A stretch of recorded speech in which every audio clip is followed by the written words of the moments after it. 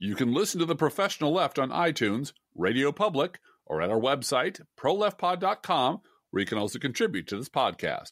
There's a PayPal button at our website, or you can mail us a letter and or contribution at P.O. Box 9133, Springfield, Illinois, 62791. This is the podcast for November 15th, 2019.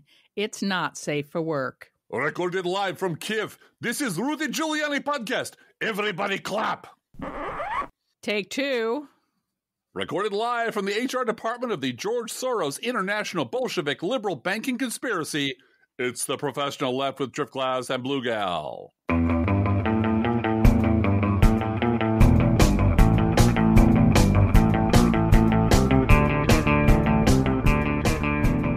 That's the George Soros Jewish International Bolshevik Liberal Banking Conspiracy. Yes. Like the new moon. You know things are getting weird, and you know things are cycling back through where they've always been when George Soros gets rolled out as, or his son or his grandson gets rolled out as the whistleblower, the secret conspirator, somebody else. He's their Emmanuel Goldstein. Absolutely. He's the symbol of hate that the party, the 1984 Ingsoc party, requires to hold itself together. So, and if not him, then Hillary. Sure. There was discussion this week on Fox and Friends about the frontrunners in the Democratic Party in Iowa, and how, frontrunners come and go and everybody bumps up 2 points and bumps down, and then they get attacked because they're on the top of the latest poll and so forth. And one of the two men on the couch said, yeah, no matter who the front runner is, they have a target on their back. And Ainsley Earhart just immediately jumped in and said, that's why Hillary should run again. Yeah. And if I knew who Ainsley Earhart was, I'd be a lot more. She's the blonde on Fox and Friends. It's my job to know I want that everyone and to know to spell it. That for the good of the team, for the good of the nation, every day my wife puts on the hazmat suit and wanders up to her chin in Fox News swill. For you people. And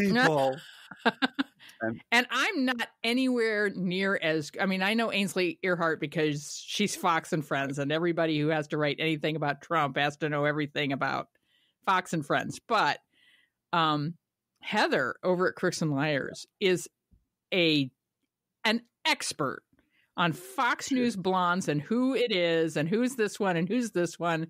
And all I have to do is send her a picture and say, what name is this person? Because they are so alike. Their hair's all bleached out of the same bottle. Well, it's Roger Ailes' template. He had a template that he wanted women to look like this on the. That's the purpose of getting viewers to the show, is having hot blondes on with short skirts. That's why we have glass tabletops, so that we can see up their legs, so we can see up their skirts. That's the whole point. Yeah, it's a whole thing. There's the leg chair. That's where Don Jr.'s girlfriend used to work, was in the leg chair at the Five. So, it's a thing. So, but yeah, that's one of my jobs over at Crooks and Liars, is to write about Fox and Friends every once in a while.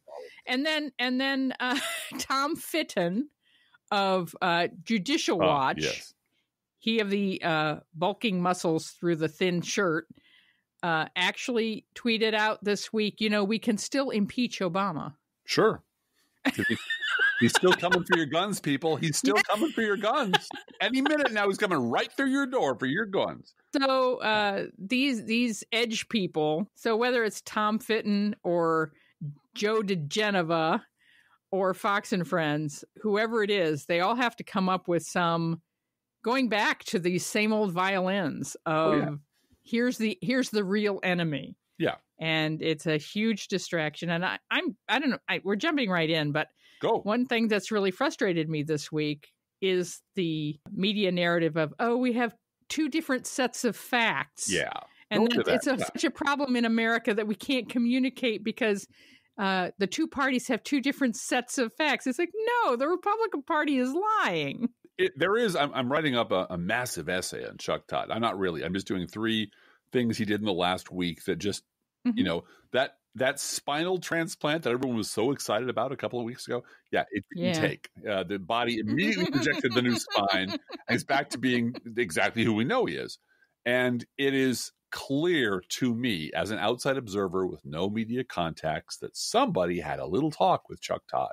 They had that sort of arm around your shoulder. You know what happened? Remember what happened to David Gregory? He was driving down the road one day, not a care in the world. And suddenly I called him. And then now he's out promoting a book on his faith journey, and he's got a podcast. So I'd hate to see the same thing happen to you, Chuck. So how about you just stick to the fucking script? And your job is to sit there as Rand Paul lies to you, and as Hugh Hewitt just blabs bullshit in every direction, and grin and nod and pretend that it's just another opinion. Who knows who's telling the truth? Who knows who's lying?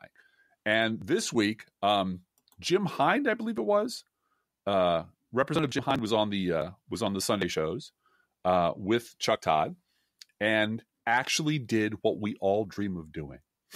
He actually called out Chuck Todd to his face. And as Chuck Todd tried to both sides, Trump and Biden, called him out. And you know what happened? Absolutely nothing. Chuck Todd just sort of shook it off, let his software reboot, and grinned like an idiot, pretend it never happened, and just moved on. Because that's his job. Just keep on bullshitting the people of the United States, keep on lying about both sides. And when the tide does get higher and higher, because this is, in a weird way, like climate change.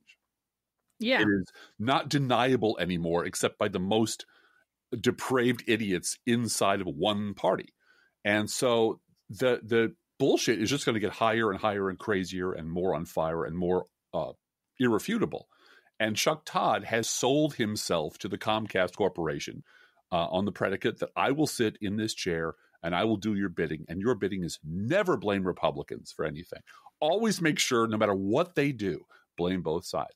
And the thing that you and I talked about before we started recording this evening, is how long you and I, both in writing and mentally before we were bloggers, and this podcast that's going on 10 years now, how consistent that thread has been in everything we've written and said over the last 15 years, which is the problem with the media is the both sides lie.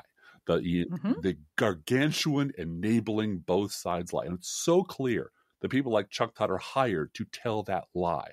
And so the question then becomes, after you sort of acknowledge the fact that Chuck Todd cannot change. He's a weak, pathetic, cowardly man who history's in the post I'm working on. He's the guy in left field who doesn't want the ball hit to him. Please, for God's sakes, just let me stand out here and enjoy the uniform and get laid because I'm a part of the team. And don't anyone ever ask me to do anything hard, because I can't do it. And the ball's coming right for his head, and he's ducking as fast as he can. He is not up to the job that history has thrust him into, which is sitting in a big chair at a big network during the worst crisis in our democracy's history. He is incapable of being a journalist. He is simply not wired that way. So when you and I talk, it's think about how long we've been saying that this is the problem. This enabling lie is what has made the Republican Party this bad. This enabling lie is why the left has exactly the same opinion of the media as the right does. We think we use the same terms among ourselves that Donald Trump uses, not the enemy of the people, but fake news, for exactly the opposite reason. Because there's no lie so big that Chuck Todd and all of his imitators, and David Brooks and all of his imitators, and Bret Stephens and all their imitators won't just deflect and deny and lie about or just ignore.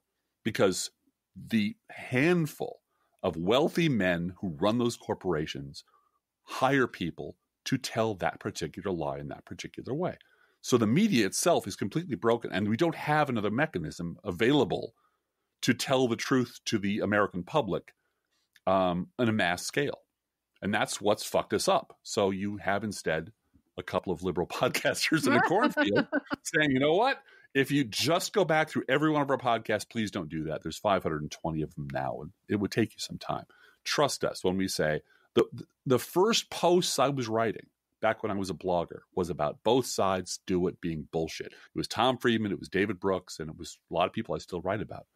None of those people have ever been fired. None of them have been demoted. None of them have suffered any career setbacks at all.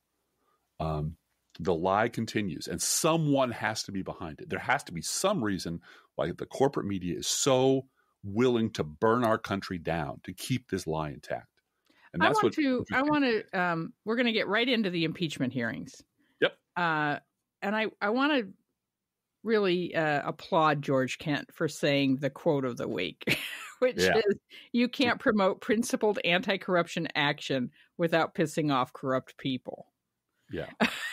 And Rachel Maddow put that on an embroidered doily in her background on Thursday night. So, we're going to all cross-stitch that. You can't promote principled anti-corruption action without pissing off corrupt people. That was said on the record under oath at the congressional hearing by George Kent.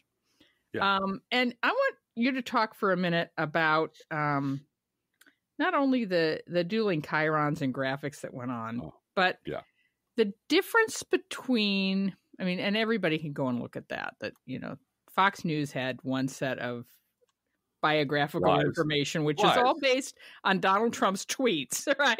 Here's what Trump thinks about this person. He's a lying liar, right? He's a never Trumper, and it's triple hearsay, which is twice as bad as double hearsay. Yeah, right. And so they just sort of compiled Donald Trump's opinions and put them up on the screen.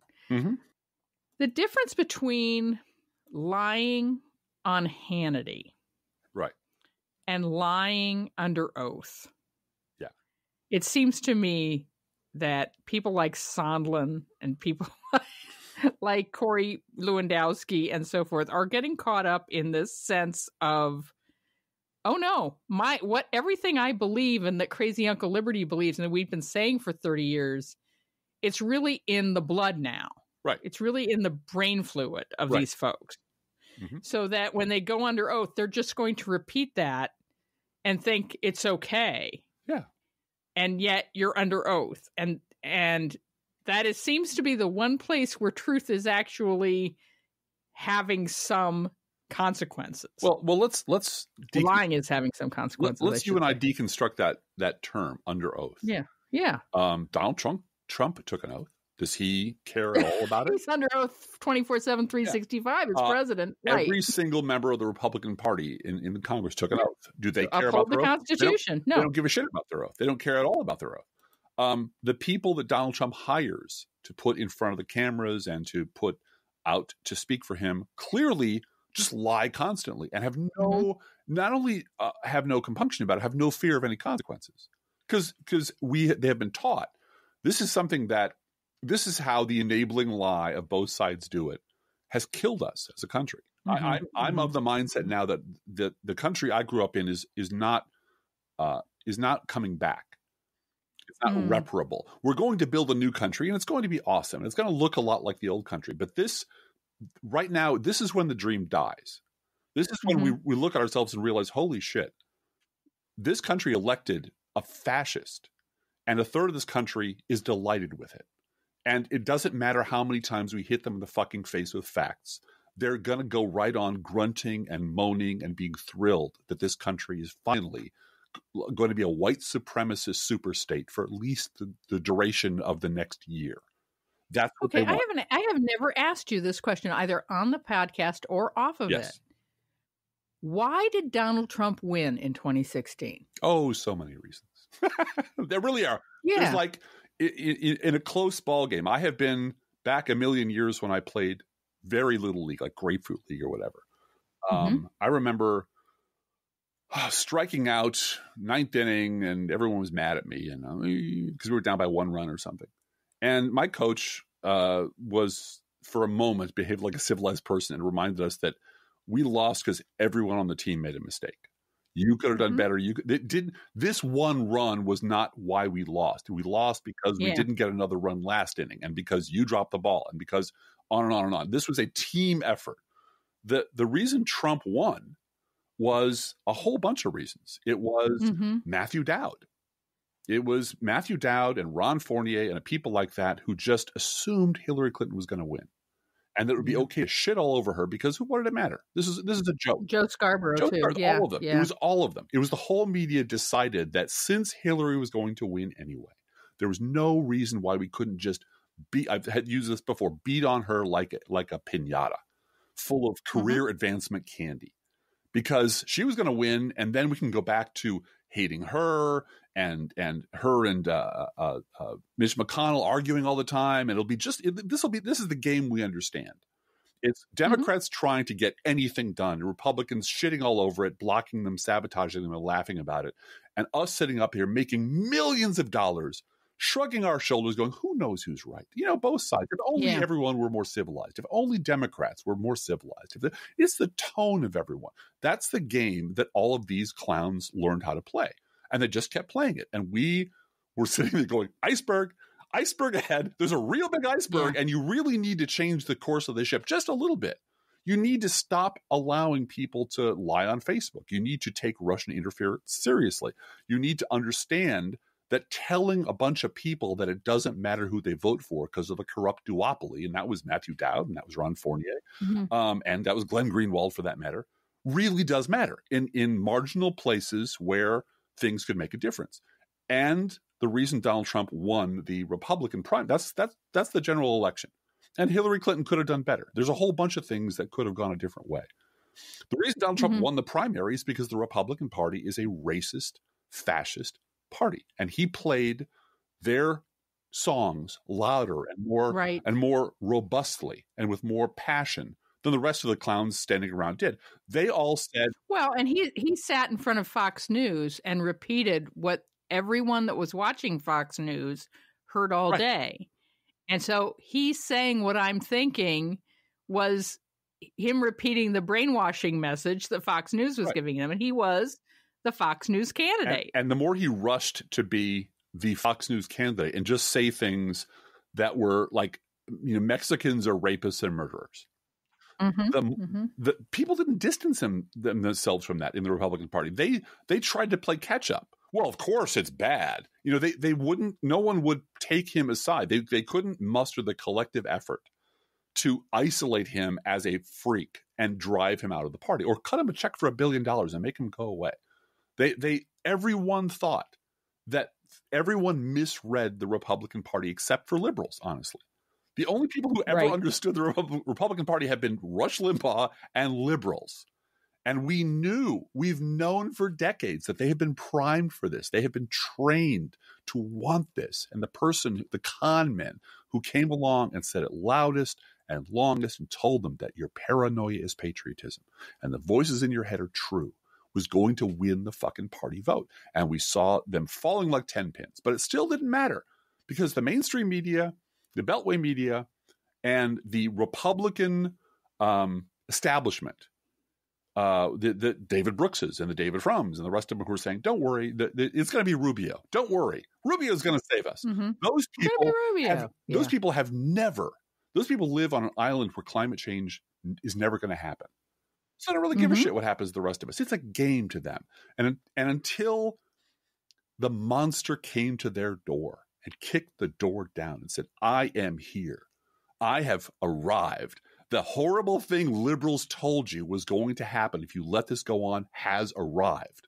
They didn't take it seriously because it didn't affect them. It didn't affect their stocks, their portfolio, their homes, their property values, their mistresses. Didn't affect them in any way. They don't give a shit about us. They're Russian royalty living on a different planet than we do. And suddenly everything fell apart on them. And they needed to figure out a way to explain why it wasn't their fault. Not why it was bad or wasn't bad, but why none of this was their fault. And that's when they scrambled right to the safest lifeboat of all.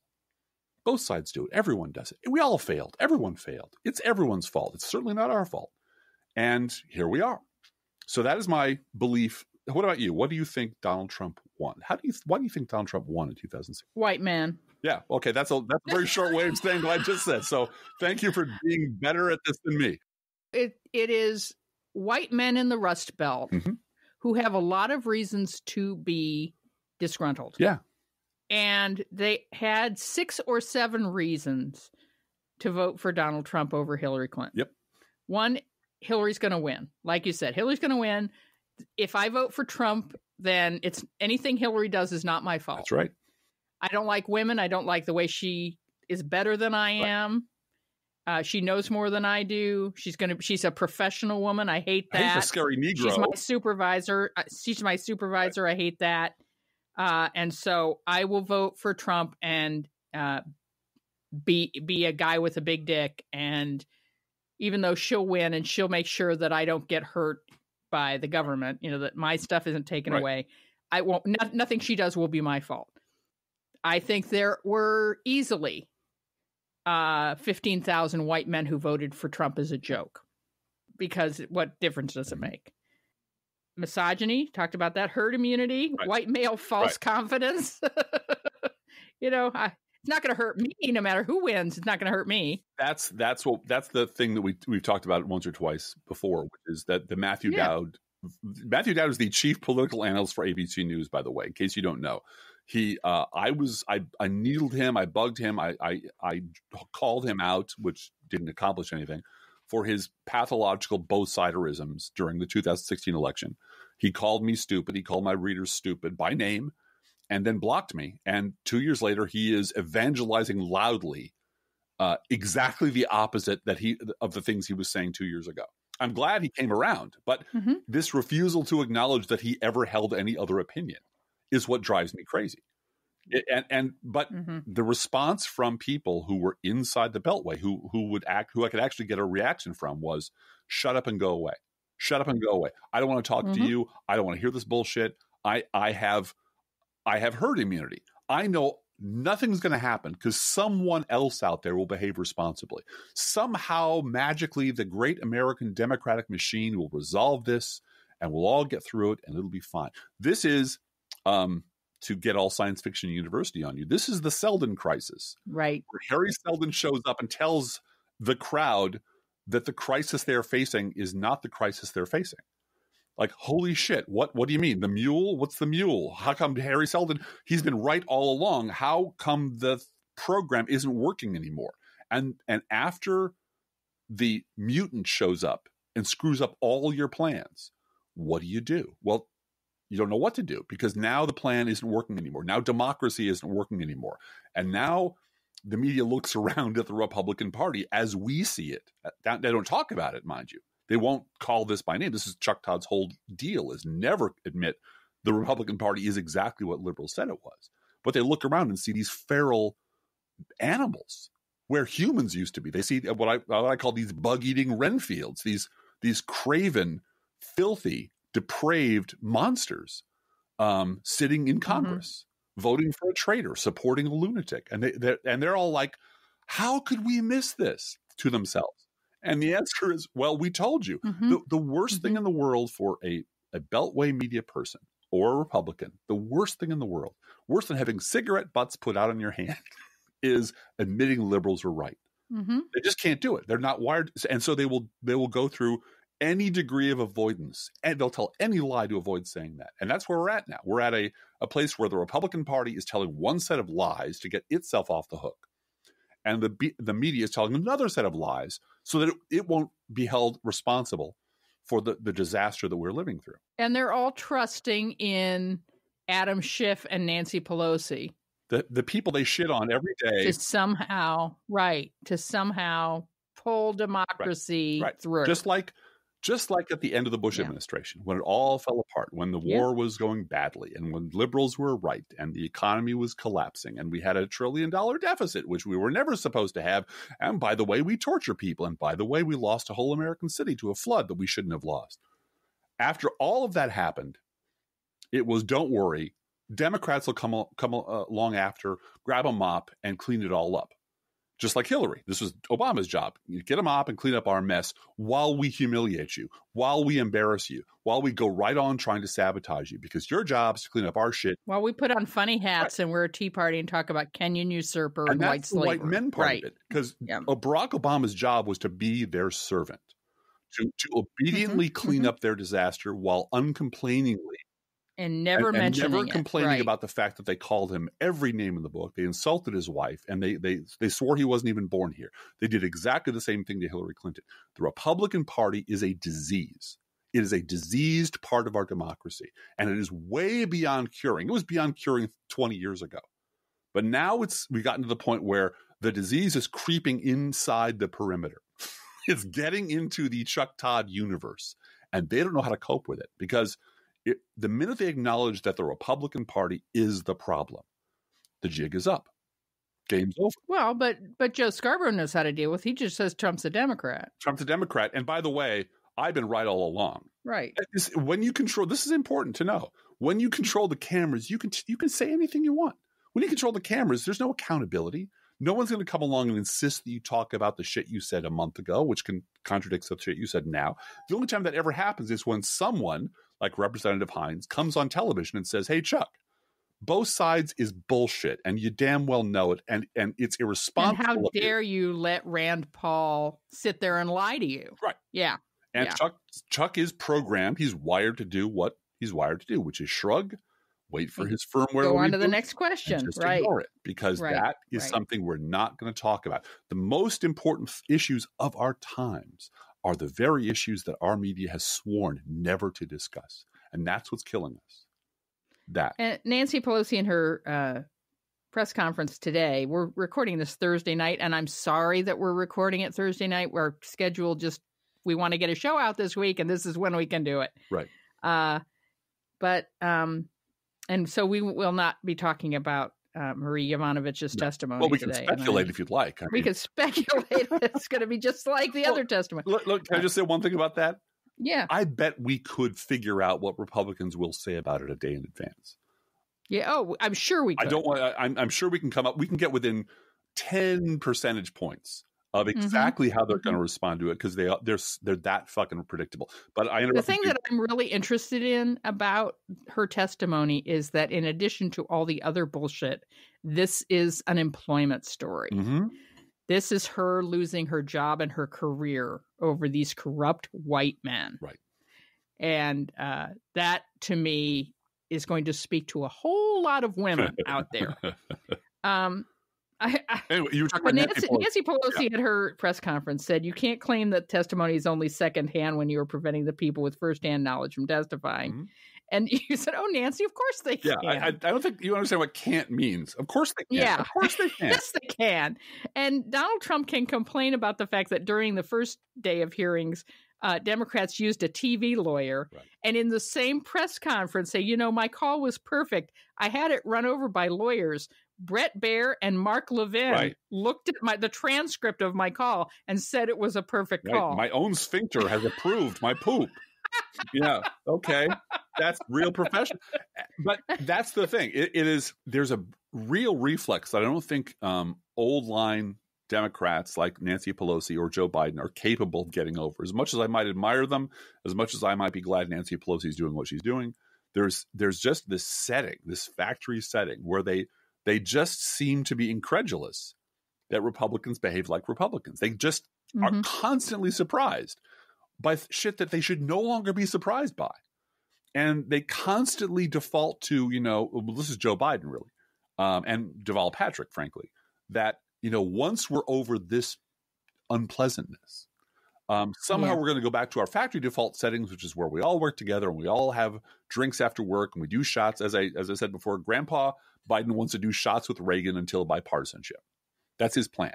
It's a shitty plan, because that is not the Republican Party. And it terrifies me that, not that Joe Biden can't see it, because, Joe Biden's had his day and he's in the sunset of his years, and that's fine. It's that no one on his staff will tell him that, Joe, the Republican Party you're talking about, if you squint real hard at old David Brooks columns, you can still sort of see the delusion and where it began. But that party does not exist.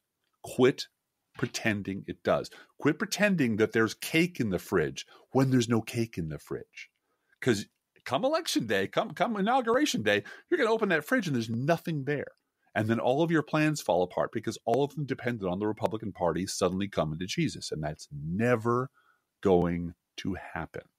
Don Jr. was on The View this week, Driftglass. I heard, because of his great big book. I love what you called his book. Can I read it? Oh, please. This is the title Driftglass has for Donald Trump Jr.'s awful book. Mm-hmm. What Ann Coulter would say, but with less big words. Yes. And it's being bought up by the GOP book buying machine that does this all the time with conservative books, but also some Russian interests are buying it too. It's the number one New York Times bestseller. You should let people know it's the number one bestseller. God. Yeah, because of bilk buying, as you call it. Bilk buying by the New York Times and by Russians. Yeah, Russians. And the RNC is giving away signed copies to people who donate at least $50 to the RNC. This is just another lump of prose that you excrete. No one cracks it open. It is a talisman to prove that you are part of the club. Yeah. And we are not just part like of the Mark club. Levin's book. Yeah. This is what I'm worried about, because I've gotten a lot of advice recently about shut up and write your book, Drip Glass. Write 5 books. And I'm really worried that no one's going to buy it because nobody actually reads books anymore. They just sort of hold them up over the head and go, yeah! Yeah, they do. So, Well, I looked up Neil Katyal's book on impeachment, and Amazon recommends 15 other books on impeachment by people who have been on MSNBC. So it is a thing to write a book, because then you do have an entree. You have a book agent, and you have people who will have you on television and invite you to Politicon and so forth. So that is the ticket. If you want to do that, have a good time. I don't want to travel that way. I'm not a traveler anymore. So we have a microphone, and we have our voices can literally go anywhere on planet Earth or above it. So and I realize that limits our fame and fortune, but it's sort of it should extend it. The great big dream of blogging and the great big dream of you and I are not interested in fame and fortune. No, I'm afraid. Fortune. Speak for yourself. I'm interested in fortune greatly.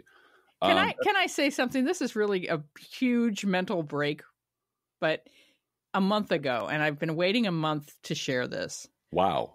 Does it involve literally? Okay. A podcast listener. It involves a podcast listener, and this is serious. And I'm sorry, this is going to break the mood as well as the thing. But I've been thinking a lot about this person today because it's been a month, and I said I was going to wait a month to say anything. We heard from a podcast listener. I'm going to give any names, but they had sent us an internet kitty many moons ago. Right. And we put the internet kitty up. And this woman wrote me and said that her husband had passed away. Yes. And that it was somehow important to her to let us know that. Yeah. And I wrote back to her, and I recognized her name. I mean, I recognized who she was and who her husband was and the kitty and all of that. And it was like, no, this is very mutual. I'm so glad that you let me know and that you felt like I was important enough part of your life to let me know. I would rather have that in my life from 1/10 of the 7,000 people who listen to this podcast every week. You know, I'd rather have that kind of connection and that kind of support from one another. And I know, you know, you and I always have this little fight over, oh no, I'm going to die first. No. I'm going to die first. And neither one of us wants to be the one left behind. But whichever one of us it is, we will not be alone. We will have 7,000 people behind us, thinking about us, caring about us, because we all are in this together. And I'm sorry to sort of just snap to that from where we were talking, but we're talking about fame and fortune. My fortune is you guys. And you mean so goddamn much to me. We've been through so much together, all of us. And by the way, this is not an announcement of any fatal disease on either of our part. No. This is not You know, everybody has something. Right. You know, everybody has some sort of burden. I have family members with cancer. You know, you guys know my dad is dealing with it, and now my sister's dealing with it again. And it's, you know, we're going to go see everybody at Thanksgiving and give everybody a big hug. But and on the west side of the country, my family's dealing with stuff. So, you know, we're all... Yeah, and you guys have been so kind about Drip Glass's mom, you know, and we're helping her out as we can. And she's seeing lots of people who are helping her and are giving her good care. So everybody's got something. But I just wanted to take that time to say, well, we're talking about Politicon. I mean, Politicon is never for me. You know, being that person is not something I want. But I cherish and never thought this would happen, that I would have this kind of community surrounding me. And I'm so, so grateful. Well, and that's the key, because Politicon is a vendor's fair for politics. Yeah. And any place you go, and there's like, we've never gone, but in my mind, it's one stall next to the next, next to the next. And one, there's, hey, it's Ann Coulter. And the next stall is, hey, it's Malcolm Gladwell. Yeah. And hey, look, and it's someone else. And it's just this sort of zoo full of animals. Some of whom I would really love to meet someday. Some of whom I would, not Ann Coulter, but no, but it's a petting zoo full of animals that should not be together. Right. At all. They're just diametrically opposed to each other anyway. But there's this, we'll put up a big tent and invite a bunch of people and put on a show. And we'll pay people to come and it'll be great. And I understand it's a big deal and people's careers are made by it. And if you want to do this for a living, there's a whole circuit you have to travel and you got to go. And I understand all that. I think that the money situation for a lot of those folks is not as glamorous and piling up as you would think. Right. And Politicon pays. So I get it that, you're going to get a paycheck out of it. And your book isn't paying the rent. People's books don't pay the rent unless you're Don Jr. Yeah. Yeah. So yeah, I don't begrudge anyone getting income from something like that. But this is a big, huge tangent we're off on.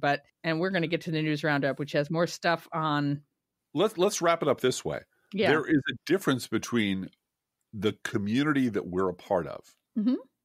And the industry of opinionating that we're not a part of. Mm-hmm. Right. And the community that we're a part of represents the values we are desperately trying to defend.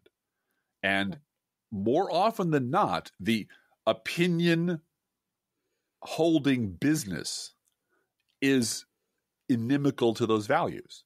Mm-hmm. Just rolls right over them. There's a reason why if you flip on MSNBC, you will see people that you can't stand and people that you respect and guests who, like Hugh Hewitt, who has no business being anywhere near a microphone, and guests that you really enjoy because it's a business. And they're like, slot. This is not a community you're looking at. This is a company that is cranking out a product every hour on the hour, and they're all very different, and they all represent different things. That the way that news is handled in that way is what's wrong with our politics. Yeah. It's easily reducible to a commodity. And it's fine for sports. If you want to handle sports that way, that's great. But these people decide how much poison is in our water and whether or not we're going to go to war and whether or not our children will have health insurance. And it's really important that not be reduced to a jar with red ants and black ants fighting in it. And Chuck Todd shrugging his shoulders and going, "Who knows?" And that's what.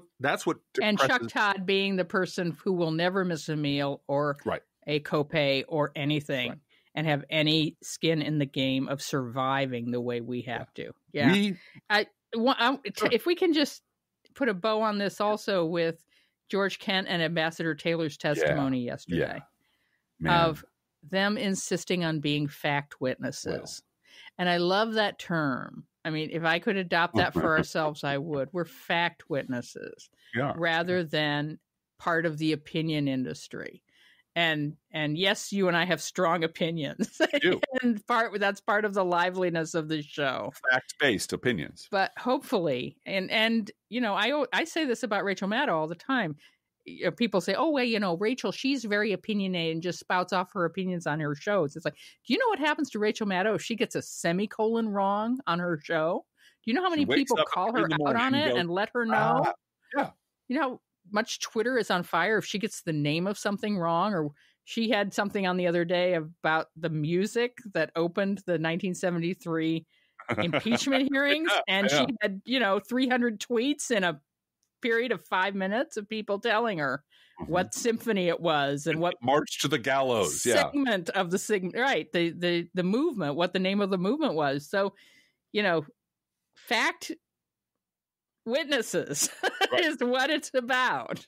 And she can depend on her audience to keep her accountable, whereas with Hannity, Well, I had a little sidebar today at the early morning meeting I went to. Oh, yes, your early morning volunteer meeting, yes. Which we follow up by tomorrow with an early morning Another volunteer. one, yep. But I was having a little sidebar with the guy who was sitting next to me, and we were both talking with admiration about civil servants. Yeah.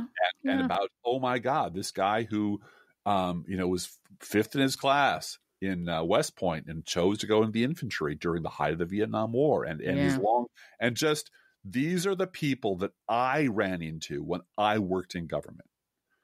These are the people who are my mom and my dad in a lot of ways, people who are teachers and principals. That's civil service. Those are people who decide they're going to serve their community and serve their country. And they take a hit in salary when they could be doing. They're not doing it for the money. They're not doing it for the money. Yeah. Believe me, the way we were raised, they were not doing it for the money. No. But they did it because it needed to be done, and they were good at it, and they felt a calling to do it. And that's the deep poison that people like Ronald Reagan injected into this country that's now reaching the heart and the brain of our country and killing it off. It's this contempt for public service. Yeah. This contempt for public service democracy doesn't add anything to the investment class. Right. And that's why the parts of the government spending that are never threatened are those that help Wall Street. Well, public service is a threat to the investment class. Yeah, right. We need to tax people to implement policies that are good for the country. We need to stop people from dumping mercury in the water. We need to stop people from doing terrible, rolling back regulations that let poison into our food. And those things are the decisions of competent public servants. And those things are things that libertarians and fake libertarians and wingnuts hate. That's what they hate. They hate the government telling them to do anything. And the government needs to tell you to do shit every now and then because bad people do bad shit and someone needs to be around to stop them from doing it. And the market won't solve that. Just glad we have 5 minutes to do the news round. Oh my God, really? Well, there's not that much news, so good for us, huh? Go right ahead. All right. The U.S. Appeals Court ruled that Trump's accounting firm must comply with the congressional subpoena for 8 years of his tax returns. This is going to happen, and I'm really interested in whether he's going to resign over it. It'll be interesting to see. Lindsey Graham blocked a resolution in the Senate that would have formally recognized the Armenian genocide at the hands of the Ottoman Empire hours after meeting. He did this hours after meeting with Turkish President Erdogan. In the 10th circle of hell, Hitler was heard cheering. Yep. Yes. Yeah. What was Hitler's famous phrase about who remembers the Armenian genocide? Yeah, right. Well, Lindsey Graham's around to make sure that just stays consistent. Trump suggested classifying all migrants who enter the U.S. without permission as, quote, enemy combatants and sending them to Guantanamo Bay. At a rally, did he? He must have done that at a rally. Probably, I think he suggested it to a book or a friend or something like that. But yeah, I don't have the link, but I pulled it from a legitimate source, not just out of my fact-based, Blue Gal. This is fact-based. Your media at work. Yeah. Today, the New York Times went out of its way to write up Elizabeth Warren's plan and noting something that is definitely not Elizabeth Warren's plan. Fun fact, Elizabeth Warren's actual plan readily available in the plans section of her website. Jameson Fozer of Media Matters predicts that the New York Times, quote, will not retract this clear falsehood because correcting mistakes is beneath it. But the Times also will not mount an affirmative defense of this clear falsehood because responding to criticism from the left is beneath it and because no defense exists. Oh, and I predict that his prediction is going to be 100% on money. The first impeachment hearing consisted of Adam Schiff's opening statement, Devin Nunes' opening statement, George Kent's opening statement, followed by his testimony, and then Bill Taylor's opening statement, followed by his testimony. And it was a sight to see. This was a grand and beautiful historic moment in which the Republican Party utterly humiliated itself. And former Ukraine Ambassador Marie Yovanovitch is scheduled to testify tomorrow, Friday. So we will be watching. I'm sorry we won't be podcasting. Now, some new information, which you probably have already heard, but this is for the historical record, dropped during the impeachment hearing. Bill Taylor told the House Intelligence Committee that a member of his staff overheard Trump mention, quote, the investigation to Sondland, and that Sondland told President Trump that the Ukrainians were ready to move forward. Taylor called Trump's decision to withhold security assistance in exchange for help with investigations to benefit his personal interests both alarming and crazy, because Ukraine is a strategic partner and supporting them is against Russian aggression is, quote, clearly in our national interest.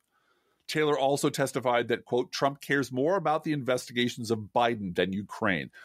There was a staffer who overheard all of this who will testify behind closed doors tomorrow as we're recording this. And my understanding is that Sondland was called in today behind closed doors. Is that right? That was my understanding. Maybe he's being given a chance to refresh his memory again. You know, that memory, apparently his memory Were you lying the first time, the second time, or the third time? Yeah.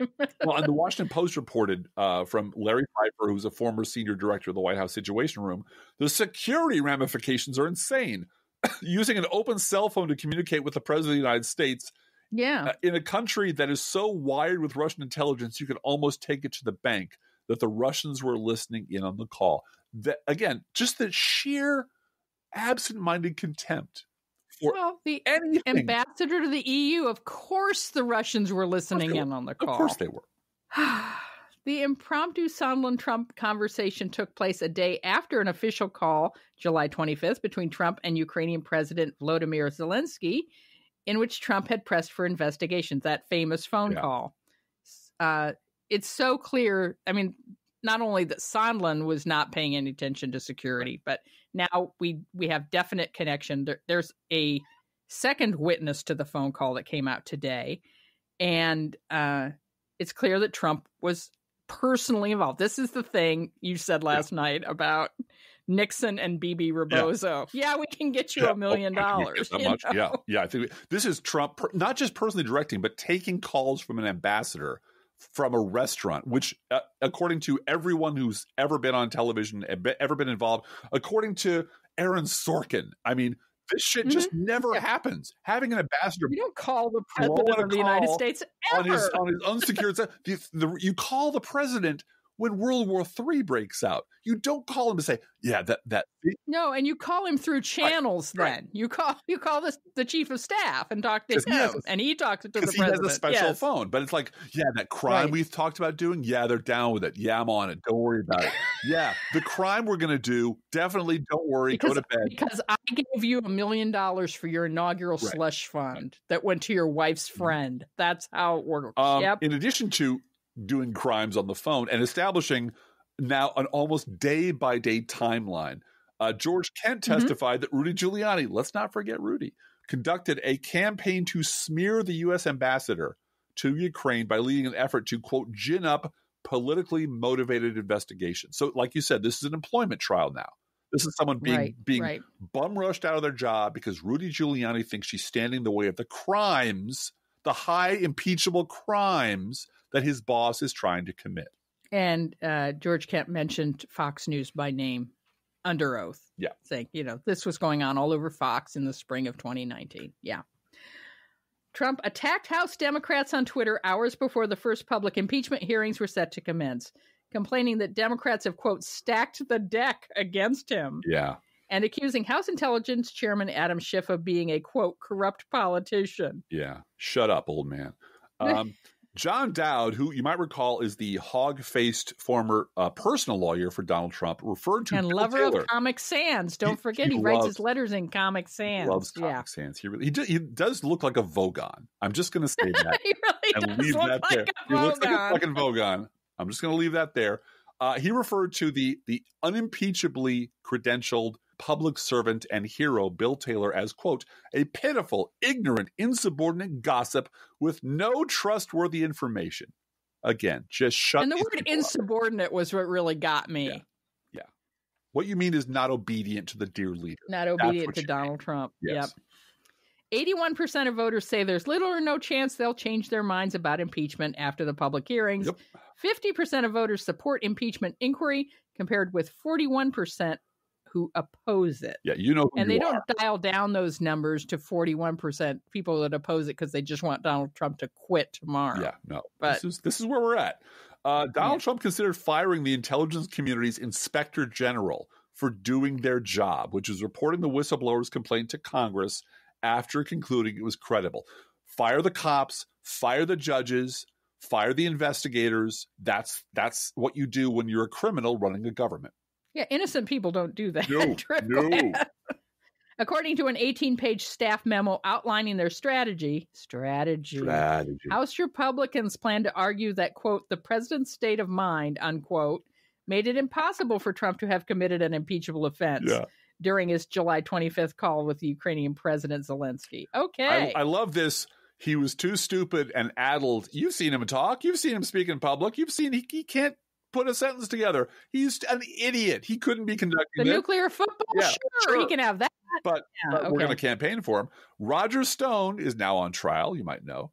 It was the first told one of Trump's top aides as early as spring of 2016 that WikiLeaks would release material that could damage Hillary Clinton and that the campaign view the materials as, quote, a gift. And I recall Roger Stone making a joke at one point about having breakfast with Julian Assange. He can't shut up about it. And that was because they were Skyping. They had to have been Skyping. So I want to see the Skype records on Roger Stone. Mm-hmm. The Supreme Court heard arguments over whether the Trump administration can shut down DACA, Deferred Action for Childhood Arrivals program. Lower courts have ruled the administration's decision was, quote, arbitrary and capricious, in violation of law. And there was quite a protest outside the SCOTUS. Just want to remind everyone that as the impeachment goes on, and as the high crimes of Donald Trump, just this vein of them, there's a whole plethora of them that we're not even talking about in the Mueller report. The sadism continues. This is not the horrors that these people are inflicting on us are not ending. The U.S. government has separated 69,550 migrant children from their parents over the past year, more than any other country, according to United Nations researchers. Admitting utterly that the GOP tax scam was a scam. Trump's economic advisors are now exploring a tax cut 2.0 for the middle class. Woven into that plan, that's just how they want to present it. What they really want to do is allow large investors to sell one stock and buy another, and not pay capital gains on the sale of the first stock. So this is really more tax scam nonsense. And thank God we have a Democratic House of Representatives, because this is not going to fly. And 41% of this country will vote for it. Because the Trump administration doesn't vet anyone beyond tits, ass, and pledges of undying loyalty to the dear leader, State Department official Mina Chang got away with lying on her resume, claiming, among many things, to be a Harvard Business School alumna who ran a nonprofit that worked in 40 countries, none of which is true. She even faked a Time magazine cover with her face on it. Yep, and they vetted her because she was hot and tall and leggy and... Thought Donald Trump was amazing. He's amazing. And then she was a senior State Department official. No. Not George Soros either. She wasn't even vetted by Soros. She got around that somehow. According to more than 900 previously private emails, which Trump senior policy advisor Stephen Miller sent to the editors of Breitbart from 2015 and 2016, Miller pushed story ideas about white nationalism, white genocide, xenophobic conspiracy theories, and eugenics-era immigration laws. This story must not die. We cannot let this drop. This into is the stalking. I mean, I love you, darling, but I have never sent you 900 emails in a year. And 900 emails in a year, just like, remember, wake up, white people. And this guy is the senior administration official in charge of immigration in this country. They're not. They're fucking not. And just because we already knew who he was and the kind of person he was, now we have receipts, and he needs to go. And he needs to be eradicated from the Washington, D.C. and from any seat of power. And marked for life. I'm not talking about killing him or wishing him any harm, physical harm, but he needs to be out of power. And he needs to wear a red scarlet letter the rest of his life, knowing that decent people should shun this scumbag. And Ocasio-Cortez has you should go to her Twitter. She has a petition. She's trying to get other Democratic congressmen, and they are joining her in calling for his resignation. 2 supporters of Energy Secretary Rick Perry secured an energy and gas contract from where? Ukraine, after Perry recommended one to be Zelensky's energy advisor. Because let's all feed off of that. Let's all belly up to the trough and get rich off of this terrified country. Sure. No, it's all about the oil, Rachel Maddow's book. According to her new memoir, I want to run for president in 2024. Why hasn't Liz Cheney come up with that book yet? Former UN Ambassador Nikki Haley claimed that 2 senior Trump advisors approached her about helping them save the country by undermining Trump. So she's tattling. Also, I don't know if you noticed today, Wolf Blitzer played tape of her when she was working for Rubio. Yeah. Well, and shitting on Trump. Well. And he said, what happened to that person? And she said, nothing. Nothing. Just gaslit her way right through that interview. This is, everyone go out and look up the Beltway Iron Rule of David Brooks. Yep. Acting White House Chief of Staff and head of OMB and just all-around hamburglar Mick Mulvaney refused to comply with a subpoena. Mulvaney informed investigators literally 1 minute before his scheduled deposition that he would not appear, citing absolute super-duper double-secret immunity. I am only slightly exaggerating in how he characterized his level of immunity from any laws of man or God. Until 4 months ago, Fiona Hill was the White House's top expert on Russia and Europe. And this week, during closed-door testimony, she testified that there was a good chance Russia had compromising materials on Trump during the 2016 election. Yeah, and they still do. Yeah. And finally, rumor has it that Trump didn't want Ukraine to have missiles because it would upset Vladimir Putin. Yep. And that came out of Mick Mulvaney's mouth. Yep. Yeah. Each week we post to our Facebook page and website an Internet Kitty sent in by you, the listeners. This week's Internet Kitty is Pikachu, just like the Pokemon character. He is adorable, and you should go visit him at our Facebook page and website. And of course, Pikachu loves the taste of freshly poured cat food, our fake sponsor. Whether you serve pet store perfection or dollar store dreck, your pet will sit on the kitchen floor and demand that the food they eat is only freshly poured. Freshly poured, freshly poured. Oh, my Lord, it's freshly poured. I've got a little cat in here who I think can overhear you, and it's like, cool, let's go. What? What? We gotta eat. Don't bite my toes. Again, you can visit Pikachu at our Facebook page or website, and you can send your Internet Kitty or other pet to us at our email address, proleftpodcast@gmail.com, where you can also write to both of us. We're getting a little short on Internet Kitties. It's time to send them in. If you sent one and I haven't allowed your kitty or other pet to ascend to the Internet throne yet, we never say waitlist to an Internet Kitty. No, just makes them mad. That's my oversight. Send it again, proleftpodcast@gmail.com. Put Internet Kitty in the subject line of the email, and we will make sure that your kitty or other pet has a chance to ascend to the throne of Internet Kittydom. Don't forget, you can also write to us at our email address, proleftpodcast@gmail.com. Feel free to write us. We do love hearing from you.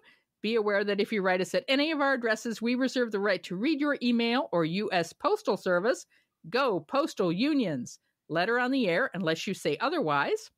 Don't forget our gourmet coffee guideline. If you can afford to buy an espresso-based beverage for yourself, buy one for us. This is not charity. This is our job, and it's a labor of love for you guys. Approximately 1% of our listeners support this podcast with a contribution, and you can too. See our website, proleftpod.com, for details. Both our PayPal and postal address information is there at proleftpod.com. Please share our show on social media, and thank you for doing that. Hey, Drift Class, how are the Internet Kitties doing this week? Blue Gal, the Internet Kitties would like to know if Bill Taylor is available to do voiceover work for their gritty reboot of Mutual of Omaha's Wild Kingdom. You could do the gritty reboot. I could, but I'm not Bill Taylor. Let's think about living. Let's think about loving. Let's think about the hooping and the hopping and the bopping and the lovey-dovey.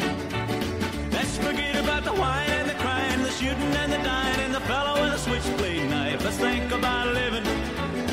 Let's think about life. Professional Left Podcast is recorded under a Creative Commons license. Copyright 2018, DGBG Productions Incorporated.